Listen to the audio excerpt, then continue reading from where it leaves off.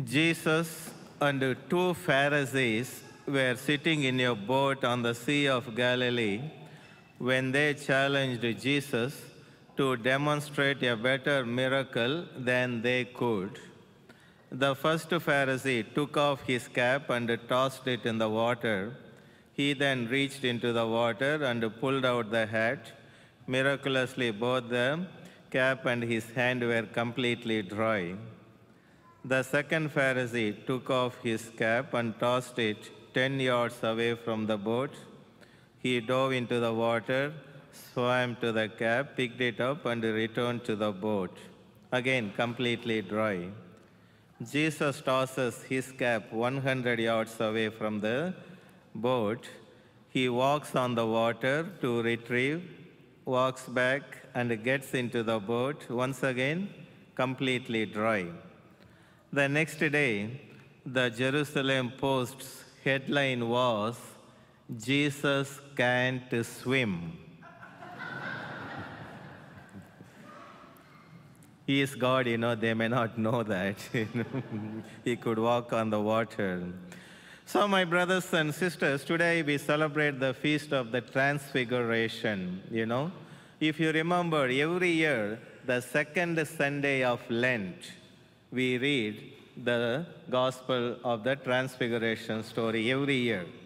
And then August the 6th, we celebrate the Feast of the Transfiguration. This year it fell on Sunday. And then thirdly, from 2002, St. John Paul II gave us the luminous mysteries. Every Thursday we pray the luminous mysteries of the Rosary.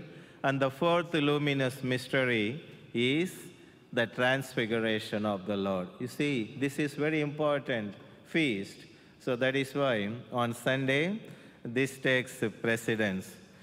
So my brothers and sisters, our primary goal in life is to get to heaven and to take as many people as possible with us. That is our primary goal in life. We may have many mini goals in life, like family, entertainment, sports, pleasure, money. All these are mini goals, but our primary goal in life is to get to heaven and to take as many people as possible with us. So the Transfiguration of Jesus gives a foretaste of what heaven is. We all would like to know what is heaven. Is there heaven? How it would be. So the Transfiguration story gives us a foretaste how the heaven would be. So Transfiguration means a change of form, metamorphosis. Those who study science, they know caterpillar becoming a butterfly. Change of form, completes the change of substance. So that's why Jesus is revealing his true identity, who he really is. So the story of the Transfiguration reveals two truths. One, it reveals who Jesus is, his identity, his divinity, and where he belongs. That's the first truth, And the second truth is, heaven is our destiny where we belong. Heaven is our destiny. That is where we belong. Those who use Fitbits, I read an article, if you walk 10,000 steps a day, you can remain healthy, No blood pressure, no sugar, everything. I used to have it. I need to get back my Fitbit too. I like to walk 10,000 steps a day to keep healthy. We may live 100, 103, 105, but still we have to live someday because our destiny, our real home where we spend for eternity is heaven. St. Paul beautifully says, no eye has seen, no ear has heard what God has prepared for those who love him. That's how beautiful, it is. Now, brothers and sisters, who Jesus is matters, and it is significant. A man published a list of the 10 greatest thinkers in history. He listed Socrates, Plato, Aristotle, Newton, Einstein, etc. The name of Jesus was missing. So many Christians wrote to the author and asked him why he did not include the name of Jesus in the list. The man replied, Christ is in a class above all others. You know, he obviously was from above. He did not have to think. He never faced a problem of morals and ethics that he had to stop and think out. So Jesus is from above, that is why his name was not listed. So Jesus is different from the founders of other religions. No other religion's founder was pre-announced except Jesus. No other, religion's founder was pre-announced. As we heard in the first reading today, Prophet Daniel already spoke about the Transfiguration, the real glory of the Son of Man, 300 years before the birth of Christ.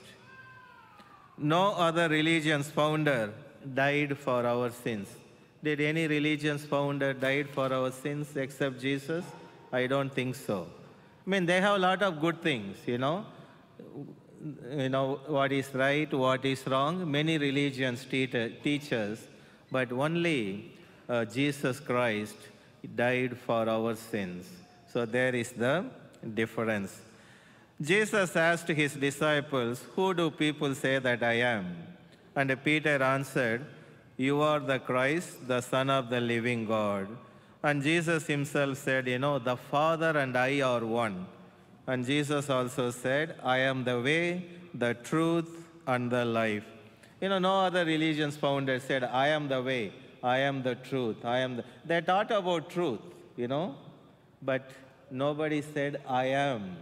So when Jesus said, I am, he already identifying himself, how God spoke to Moses, I am who I am.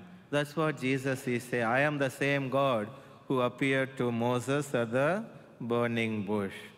Now at the Transfiguration story, brothers and sisters, why were Moses and Elijah present with Jesus on the mountain? Many people thought Jesus as the new Moses. And many people thought, Elijah did not die. He was taken up to heaven. So many people thought, maybe Jesus is the new Moses, or the Elijah who did not die has come back. So Jesus had Moses and Elijah on his right and left to say, I am not Moses, I am not Elijah. I am more than Moses and I am more than Elijah. And secondly, many people complained that Jesus was violating the Mosaic law because Jesus healed many people on the Sabbath, and the Pharisees were complaining, on Sabbath, a doctor cannot practice his profession because healing is the profession of the physicians. So a doctor on the Sabbath in the Jewish faith, he cannot practice his profession. So Jesus was healing people. So Pharisees were up in arms, you cannot do what is forbidden on the Sabbath. So many people were complaining that he is violating the Mosaic law. So Jesus had Moses to say, I am not violating Mosaic law. You see, I have Moses with me. You see? So, and then why did Jesus take Peter, James, and John and not the other 9 of the apostles? He should have taken all the 12 up to the mountain so that they would have all seen. St. Thomas Aquinas gives us the reason why he took Peter, James, and John. Peter, because he loved Jesus.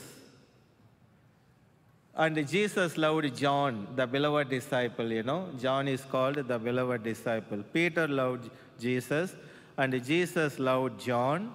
And then James was the first apostle to die for Christ. The inner circle, the 3. That is why Jesus took Peter, James, and John. Finally, brothers and sisters, what is the purpose of the Feast of Transfiguration? The purpose of the Feast of Transfiguration, it just happened just before Jesus predicted about his own passion and death. At Caesarea Philippi, Jesus asked, "Who do people say that I am?" Some said, John the Baptist, some Elijah, some one of the prophets. And Peter confessed, "You are the Christ, the Son of the living God." And then Jesus said, "The Son of Man has to suffer, die, and then rise again." Peter said, "No, no, Lord, you cannot suffer." And then Jesus said, "Get behind me, Satan. Your thoughts are not my thoughts." And then Jesus took them up where he was transfigured. So the purpose of the transfiguration is to give encouragement and strengthen the faith of the apostles when Jesus was going to suffer and die. So that they already know that Jesus predicted what was going to happen, to prepare them, to make them strong, to strengthen their faith. So today, how does it apply to us? Brothers and sisters, there is so much negativity going on in the world today, Lot of changes are happening in the world. So the transfiguration story, Jesus strengthens our faith. He makes us strong, that we can get through it. What is more important is our destiny, getting to heaven. Like the Father said, "This is my beloved Son, listen to him." So with all the negativity, we have to listen to Jesus alone. And we may have to suffer, we may have challenges. You see, Jesus himself suffered and died. But we will face challenges too, but we will reach our destiny. The cross is necessary in our lives. We cannot reach Easter Sunday without going through Good Friday. No cross, no crown, no thorn, no throne, no pain, no gain. So that tells it all, So my brothers and sisters, after reflecting on the transfiguration of Jesus, let us ask ourselves, does, my image of who Jesus has changed? Is Jesus really the same, or is image changed? And then, what mountaintop experiences has God given me? Number of times, God might have, spoken to us through the scriptures, through the Eucharist. It's called mountaintop experience. Ask yourself some mountaintop experience that he has given to you. God bless you all. Amen.